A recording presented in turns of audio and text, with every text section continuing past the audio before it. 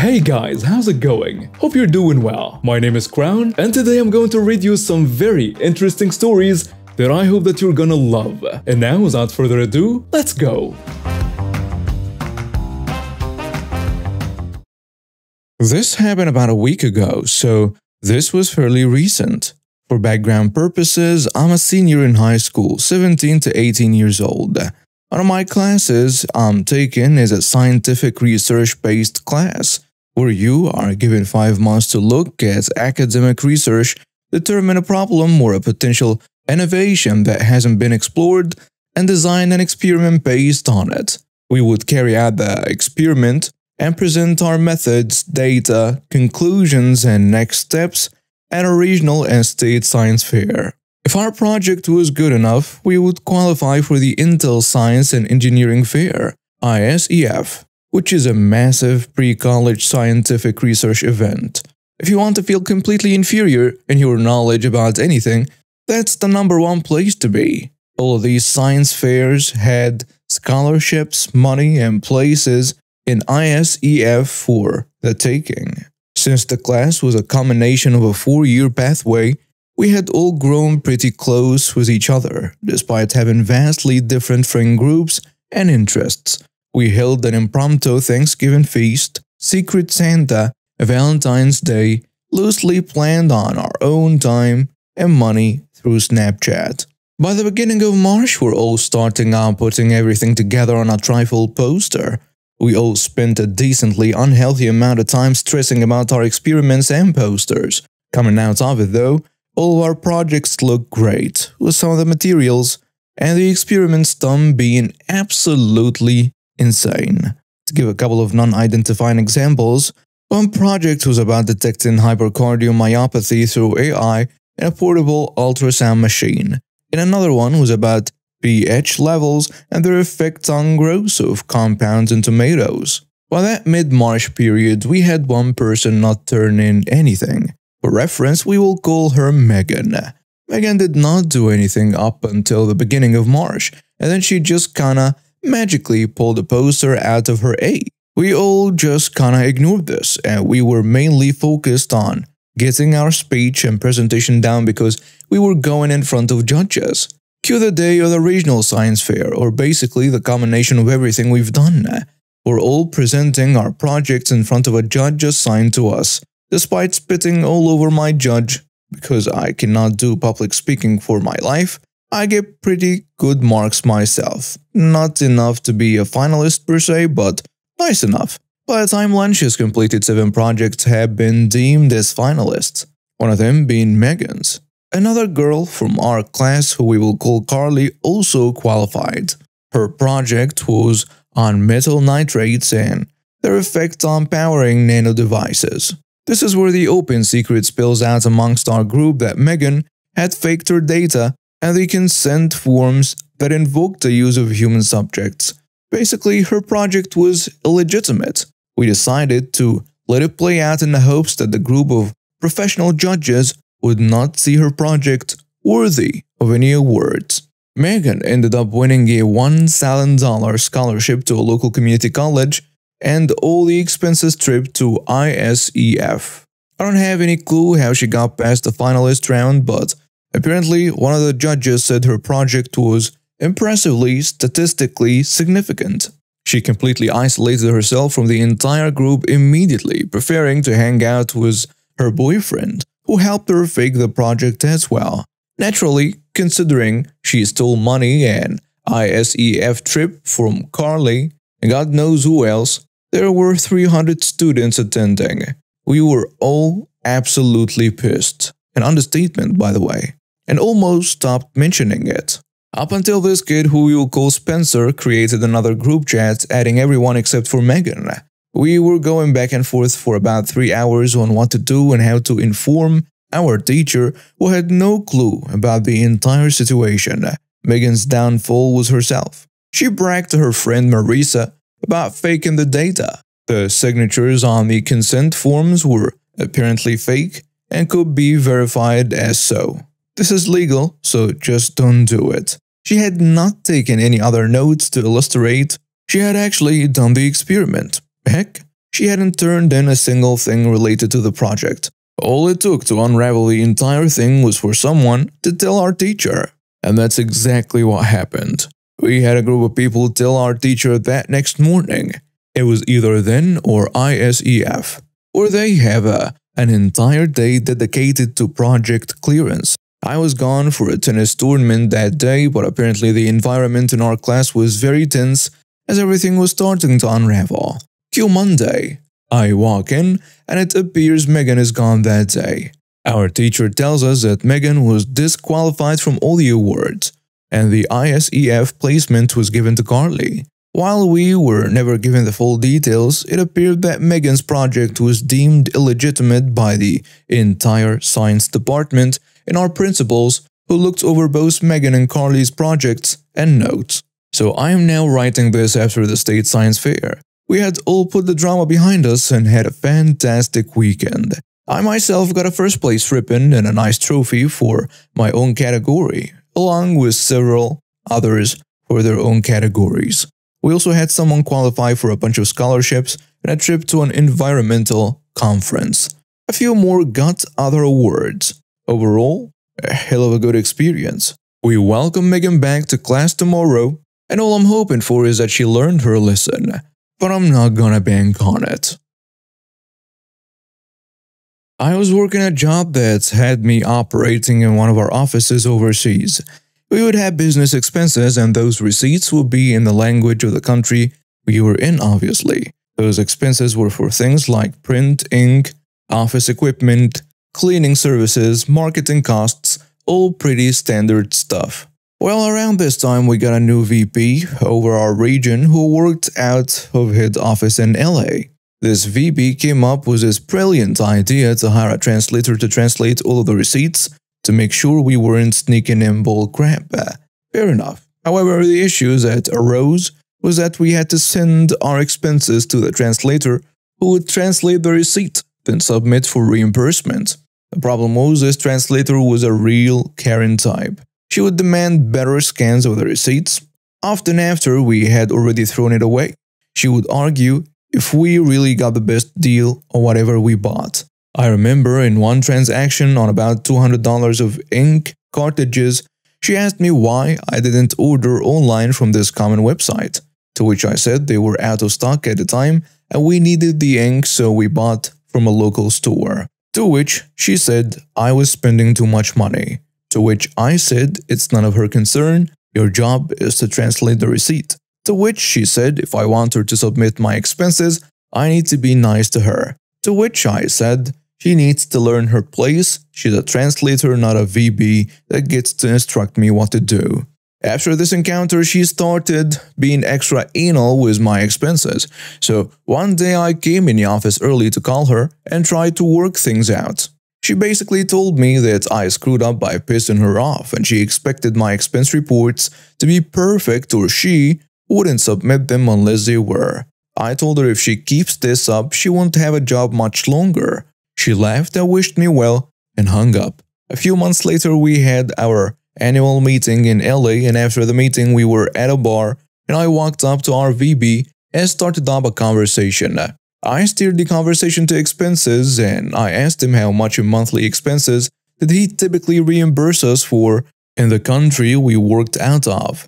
He said about $3,000 to $4,000. I acted surprised and asked, is that all? He goes, yeah. To clarify that $3,000 to $4,000 is a typical spend, and he says, yeah, it rarely gets above $4,000. So I ask him about how Karen, our translator, is doing. And he says she's doing a good job and I nod my head and I go, how much fraudulent expenses has she got? It's important to note every employee that was submitting expenses was well paid. They would be awfully stupid trying to skim some extra dollars via fraudulent expense report. He goes, what do you mean? I said, well, you hired her to ensure all the expenses you were reimbursing us for are legitimate, right? Her job is to translate them for you, correct? He says it is. And I ask, so is it safe to presume you've done that to ensure people aren't submitting BS expenses? And he says, you could say that. I smile and ask, so how much fraudulent expenses has she got? He thinks for a moment and goes, I don't think she has got any. So I ask, and how much do we pay her? He says it depends on her workload, but between $2,500 to $3,000 a month. I smile and ask, does it make sense to pay someone $3,000 a month to translate $3,000 in receipts? Well, she ensures we aren't getting fraudulent expenses. And I counter, well, you said she hasn't caught any in the last 9 months, and the expenses are always between $3,000 to $4,000, so as long as the expenses stay in that range, wouldn't it be safe to assume that the expenses are legitimate? And couldn't you bring on a translator on a contract basis if they get out of hand? He sees my point. And imagine the cost of savings. We will probably save over $40,000 a year. That's a good chunk of change, isn't it? The VP tries to defend his position, but she does a good job. And I counter, I could frame this as you've saved us $40,000 a year and created a baseline to judge expenses by. Cutting costs is always good for the bottom line and the end of the year bonuses, isn't it? For your information, I knew that a major percentage of a VP comp package what the company had to do with the company's margin at the end of the year. The bigger the margin, the bigger the bonus. You can see the twinkle in his eyes. We carry on the rest of the night, and a few weeks later, we get an email from the VP saying we are to submit all our expenses directly to the admin for reimbursement and that we have let go of Karen. FYI, Karen wasn't her real name, obviously, but good riddance nonetheless. This is what I get for going to the store instead of ordering groceries to be delivered. So with the corona stuff going on, I've been dutifully staying in my apartment, like a decent human being, and limiting any time I spend outside. Unfortunately, this has been hell on my partner's mental health and the depression is real, so I decided screw it. We're both food boys and he likes cookies. There is a giant the next block over, so I get dressed, put on my sweet Disney mask, go on Etsy, the designs are wonderful, and head out to get my partner some cookies. Now for reference, my style is hobo chick, so sweats, sneaks, graphic tee, and a hoodie. Keep that in mind.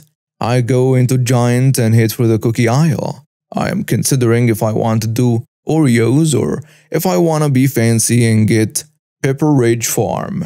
These are the important questions of life. When an older woman who is very short asks if I can grab something for her off the top shelf. Of course I said yes because she was nice enough to ask. I'm a simple guy. I hand her the item and go back to my contemplation. As I decide to get them both, I hear the I've worked retail and I've worked in food services, so I know the sound of a wild Karen when I hear one. What's up? I ask. What's up? Is that how you treat? I have zero in the way of spoons and even less patience. Ma'am, I'm gonna need you to look at me and try that line of thinking again. Who the hell? Hey. Let me tell you what you're not gonna do. I need you to whoa and chill. I know you know better. Karen still looks mad but doesn't say anything. I tell her, now I can help you find an employee if you want, but what you will not do is yell at me. I am only here to get cookies. I point to my stomach. I'm a thick boy. Not that I need them. Karen cracks a small smile. Gotcha. But at this point, I'm committed to this. I didn't choose thick life, it chose me. Karen starts to crack and laughs a little before all of a sudden starts to tear up. I'm 6 feet, 300 pounds, and black. A crying Karen is a bit detrimental to my continued freedom. You okay? I ask her. Yeah, it's just that this is the first time I've laughed in a while. My husband is in the hospital. The virus? Yeah, I'm not sure if it means much coming from some cookie guy, but I hope he recovers. Karen smiled and walked away. While she didn't apologize for popping off, I'm glad it didn't escalate further. Her husband's condition doesn't excuse what I'm sure would have been an awful tirade, but it does serve as a reminder that crap is bad for everyone. It's me again, Mr. Waterboy. I work for a water company carrying out repairs on burst water mains on an on-call basis of 1 week every 2 months. This particular job happened about 8 years ago. We got a call out that a major pipe feeding a large housing estate that burst and needed repairs ASAP. We head to the yard about 11 p.m. at night to collect our gear and get the plans and drawings of other utilities in the area of the work. We arrive on site, set up the traffic management as per regulations, speak with the inspector that called us out for an exact location of repair, too much water to mark in the usual way, and we set up our barriers and work lights around the working area. We get out our steel saw and cut a couple of meters of tar out ready to start breaking the tar out of the road. Just as I started the jackhammer going, Mr. Sleepyhead came stomping down the street in his slippers and dressing gown, looking rather perplexed. Took my ear protection off to see what he wanted. I could tell it wasn't to offer us a coffee. He then proceeded to tell me you can't shut that thing off and F off until it's daytime.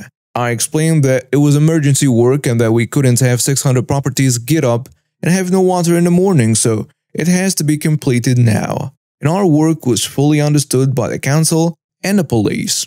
We then get the usual bollocks of, "Do you know who I am?" I refrained from telling him that I knew exactly who he was.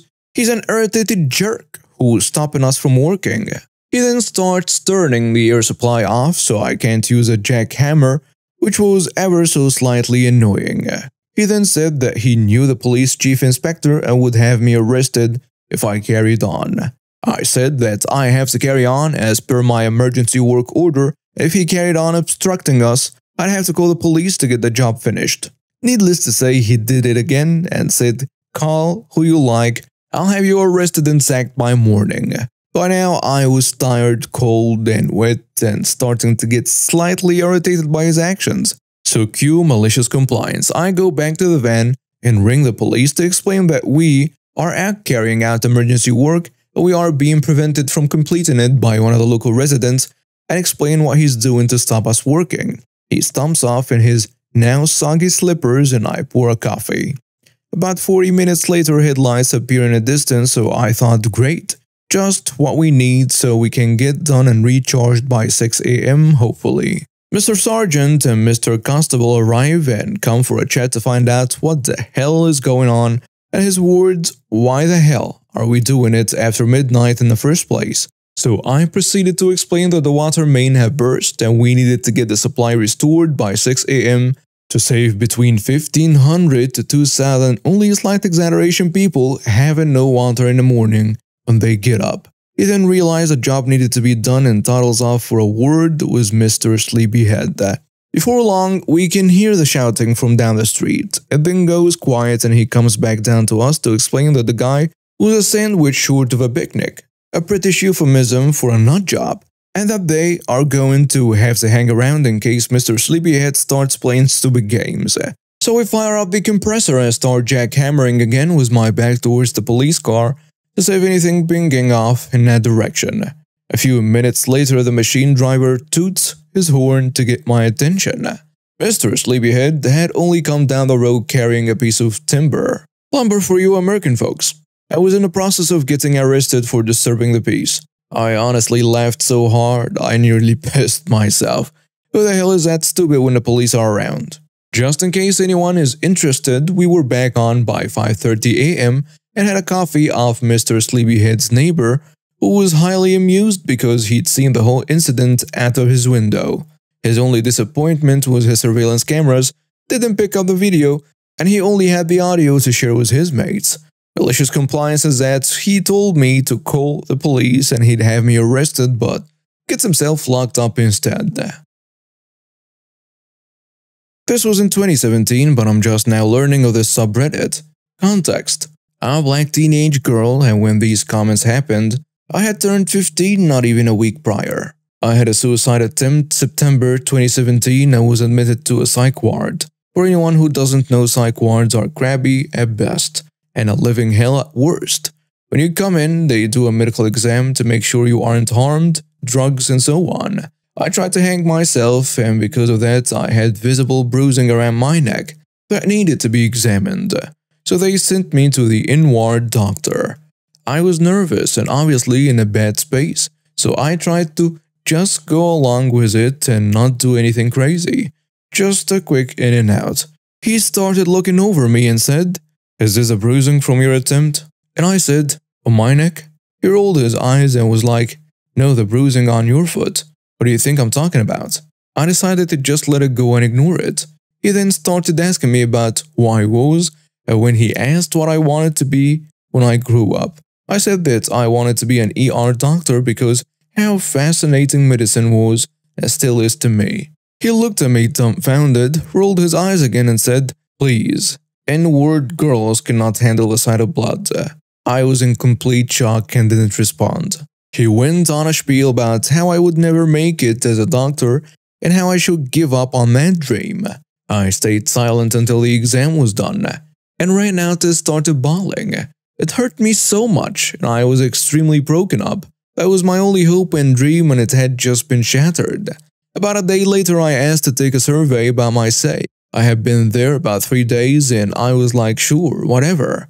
The nurses and everyone else I had met was amazing and treated me like a human, not a patient. I sat in front of the computer and took the survey. I am given 5 stars, saying how the food is decent except for some strays, bit of plastic, and so on. Then it asks me about the doctor. You already know what went down. I did what I do best and wrote about the experience and how awful it was. About 3 hours later, a nurse calls me out and leads me to this room. Inside, there are 3 people who introduced me as the directors of the Adolescent Mental Health Program. They said they had some concerns about my review, so I went ahead and told them everything. They were shocked and apologized about the experience and said he would be dealt with. About 2 days later, a bag of Panera bagels was sent in. I got 2 cinnamon crunch bagels, my all-time favorite. And I never saw the doctor again and found out he had been fired. This is the story of Mike. Mike managed the warehouse of a hospital. Said hospital was built in the 50s in the center of the town. The stadium is on one side, the Justice Hall on another, and schools on the third side. There is also a caserne and 2 other medical buildings around, so the streets are crowded with cars searching for parking. One day, when opening the gate of the landing dock, Mike noticed a little car parked in the hospital internal court, near the 2,000-liter liquid oxygen tank, that model of tank. Of course, it's absolutely forbidden because this is a private property. The court has been planned before. 35T truck was a norm and maneuvering is already difficult and liquid oxygen is explosive. A car or a truck hitting the tank will be a major hazard. It was a small Italian car. No advertisement, but it was a commonly used as a second car or travel in the Dolomite Mountains where the roads are very narrow. So Mike makes some calls. The car is not owned by someone from the warehouse or the nursing staff. No doctor has such a small car, and a reception made public announcements asking visitors to make the badly parked car to no avail. By 18 hours, by 6 p.m., the car is gone. Okay, problem solved. The day after, the car is still there. Same cause was the same result. Mike called the police, but the police cannot make it towed because it's a private place. And towing companies won't do it without a police query. By chance, that day only lorries came to unload medical materials. When it's time to close the warehouse, the car is gone once more. On the 3rd day, when the landing dock opened, the car was already there. And now, that is a real problem. A 35D truck from Germany must come today. There is no way it can reach the dock without tilting the car and a liquid oxygen tank. It has become a clear and present problem of security. All the warehouse team exchanged ideas on what to do, but all feasible solutions have already been tried. It's when someone from the maintenance team passed on a forklift with a pallet of plaster bags. It struck everyone at the same time. There is no way the Italian car could weigh more than 1 ton of plaster. So Mike goes to see the forklift driver while the team searches for a wood pallet. Slowly, with many precautions, the forklift slided the pallet under the car, lifted the hole, and dropped the car off the nearby street. In the first 10 minutes, the police are warned that a car is parked in the middle of the street blocking the traffic. The said car is towed away in less than half an hour. The truck had no problem maneuvering. 2 days later, rumors ran through the hospital. It was a car of the director's wife. She worked in a medical building some streets away. While everybody found that Mike made a good move, they waited to see what would follow. It's now a global problem of management. Mike is called to the direction, and as soon as he passed the door, he starts to explain that. Yes, I know it's your wife's car, but the director went, "What? No, I called you for an entirely other matter. I warned my wife several times. She had it coming." That's the word. Until the hospital closed 20 years later, the story has been repeated to each new worker and each medical student. Put your car on a tree if you want, but don't park it in the landing dock court, because Mike will make it disappear. So here is a story that might as well have come straight out of an episode of the world's most entitled people. If there ever was one. It all started on a seemingly average Tuesday, the kind of day you'd forget about the moment your head hits the pillow. Except this one turned into a tale I'll probably be telling at every family gathering for the next decade. I live in this quaint little neighborhood where everyone knows each other, or at least pretends to, and where the homeowners association rules are treated like sacred texts. Our HOA president, let's call her Karen, takes her job more seriously than a Secret Service agent. Now, I've always been cool with Karen. I mean, sure, she's a bit overzealous with the HOA regulations, but we've never had a problem.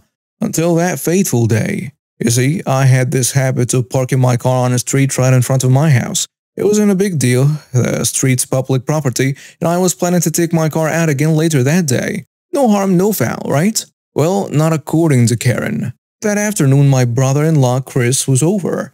Now, Chris is a police sergeant, the kind of guy who's seen it all and then some. We were in the living room catching up over a couple of beers when we heard this loud bang from outside. It sounded like a firecracker went off next to our front door, and we both jumped up and ran to the window, but we couldn't see anything from there. So we decided to investigate. As we opened the front door, the scene before us was like something out of a bad comedy. There was Karen standing next to my car with a machete in her hand. Yes, you read that right, a machete. And one of my car tires, the one she just slashed, was slowly deflating with a dramatic hiss. The tire didn't just quietly accept its fate, though. It put up a fight and exploded, which was the bang we heard. Chris and I were in shock for a split second before he sprang into action. "Police! Drop the weapon!" he shouted, all while Karen stood there frozen looking like a deer caught in headlights. It was only when she realized who had caught her in the act that her expression changed from surprise to something akin to horror. "But he was breaking the rules!" Karen stammered, trying to justify her actions. She pointed at my car with a hand that wasn't holding the machete as if it was the most offending object she'd ever laid eyes on. Chris wasn't having any of it. He just committed vandalism and assaulted private property with a deadly weapon. "I'm arresting you," he said to her. He took the machete from her, carefully of course, and handcuffed her right there on the spot. Meanwhile, I was still trying to process the insanity of the situation. Chris called for backup, but within minutes a couple of patrol cars arrived to take Karen away. The neighbors were peeking out of their windows and doors, whispering and shooting curious glances our way. It was quite the neighborhood spectacle. In the aftermath, we pressed charges against Karen for vandalism and for the assault on private property. The court case was relatively straightforward given the clear evidence and the fact that a police sergeant witnessed the whole ordeal. Karen ended up having to pay restitution for the damage to my car, along with an extra hefty sum for her reckless behavior. But that wasn't all. The HOA held a special meeting and decided to remove her from her position as president. I guess even they thought she went too far this time. The incident became the talk of the town, or at least our neighborhood, for weeks. People couldn't believe Karen, the HOA president, had gone off the deep end like that. As for me, I got my car fixed, and yes, I still park in front of my house from time to time. But now, I make sure to check outside every so often, just in case another entitled person decides to take the law into their own hands. And Chris, well, he's become something of a legend in our family. Every time he comes over, we joke about putting him on neighborhood watch duty. As for Karen, well, I hope wherever she is, she's learned that sometimes it's just not worth it to get so wound up over small things. After all, it's just parking.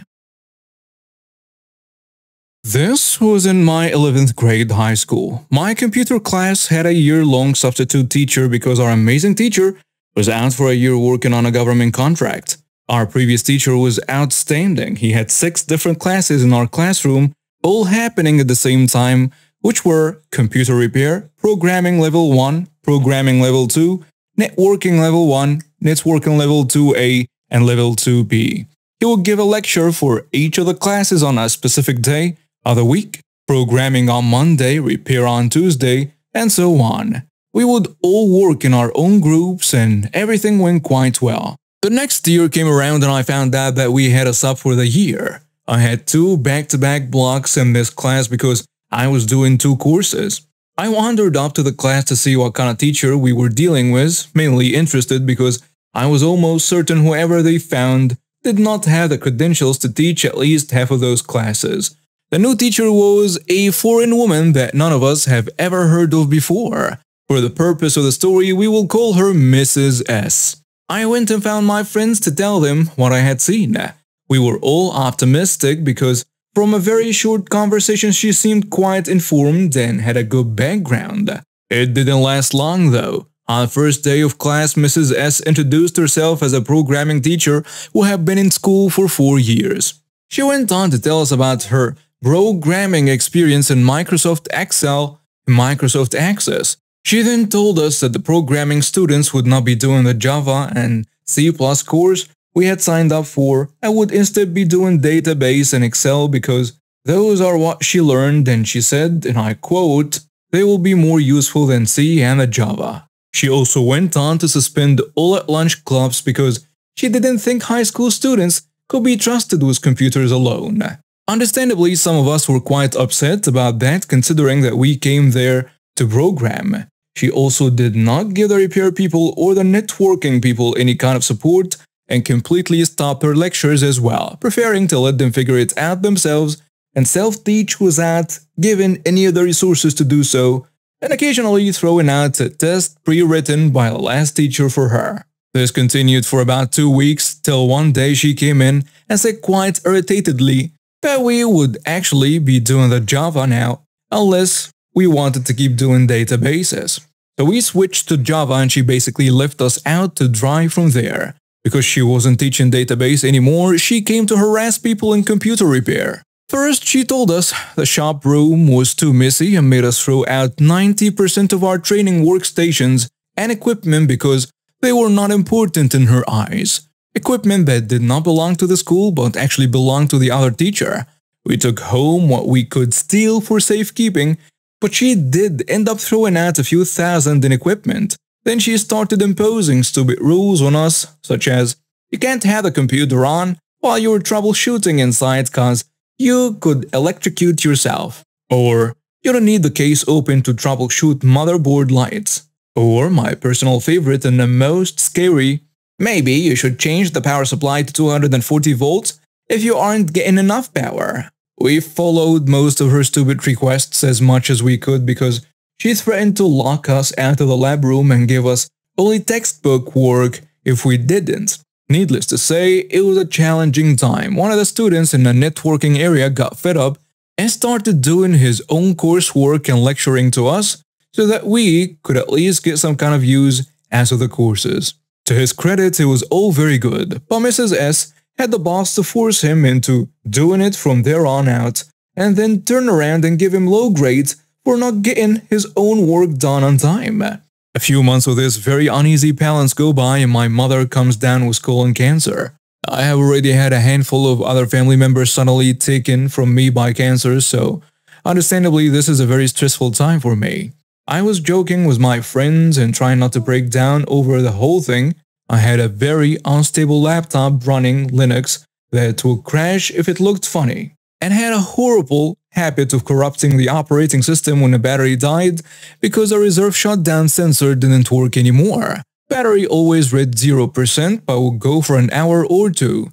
While I was working on a school desktop computer, I had a few pages open that I was taking notes in and a Facebook tab so I could keep in contact with my mother because she was in surgery and I was waiting for her to come out.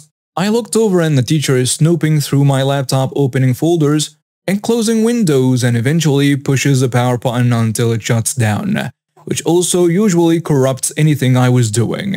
And the following happened. "What the hell do you think you're doing?" I told her. "You shouldn't be on Facebook or writing notes on a personal computer during class time, especially when your grades are slipping." "Thanks for bringing that up in front of everyone." "Well, that gives you no right to touch my stuff. You better hope you didn't just corrupt everything. This laptop breaks easily. Then you shouldn't have it out during class. Also, keep that tone up and I'll see you get a detention." At this point, I'm trying just to keep calm because if I get too emotional, I have a tendency to explode. This is often made worse because of my mild autism, and I took a second reply in a calmer tone. "I'm sorry, I'm just having a hard time at home right now. My mother was diagnosed with colon cancer, and I'm waiting to hear back. And this is the part which really set me off. You don't look like a kid whose mother has cancer. Quit making sob-story excuses." Are you kidding me? It took every fiber of my body not to stand up and slap that witch right there. I gave her the dirtiest Salad Yard stare I think I have ever done, while also trying to not burst out crying. I spoke to nobody for the rest of the day till I got home. People kept asking if I was okay and I ignored everyone. My mother was out of the hospital and home by the time I got there. I broke down crying and told her about my day. Her face was comforting, but you could see the fire of an angry woman behind her brown eyes.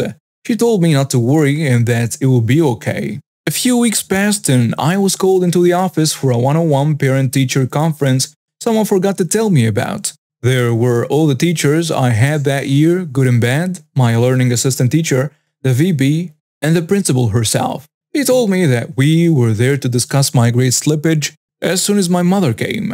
My mother was about 10 minutes late, leaving me to awkwardly sit with all these people, and she comes in and is all smiles. "Sorry I'm late. I got held late at the hospital. Someone, but I'm not sure who, asked her why she was at the hospital and if everything is okay." My mother answered in her happy way, "I was just getting my cancer checked on, because I have cancer." The room went cold and her voice seemingly dripped with blood when she said it. My computer's teacher went pale and everyone in the room was given a confused, "What on earth did you do?" look. My mother proceeded to relay me coming crying home about how I was treated to everyone present, while Mrs. E tried to become one with the wall of the small meeting room. She kept it short, but to paraphrase added the following. "How dare you say something so careless to my son? I hope you are ashamed and I hope you don't get invited back for another year." She then returned back to her normal happy self and discussed my grades like nothing happened, whilst half the teachers were still trying to figure out what just happened, and told them that now she was out of the hospital my grades should improve again. I just sat quiet the whole time and tried to suppress bursting out laughing. After that day she never directly spoke to me again, had instructions relayed through other people or gave them to the class as a whole.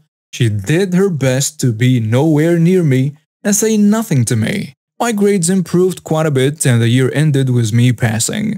Mrs. S was previously offered a job at the school as a secondary computer teacher, but after all the trouble, the job was pulled back.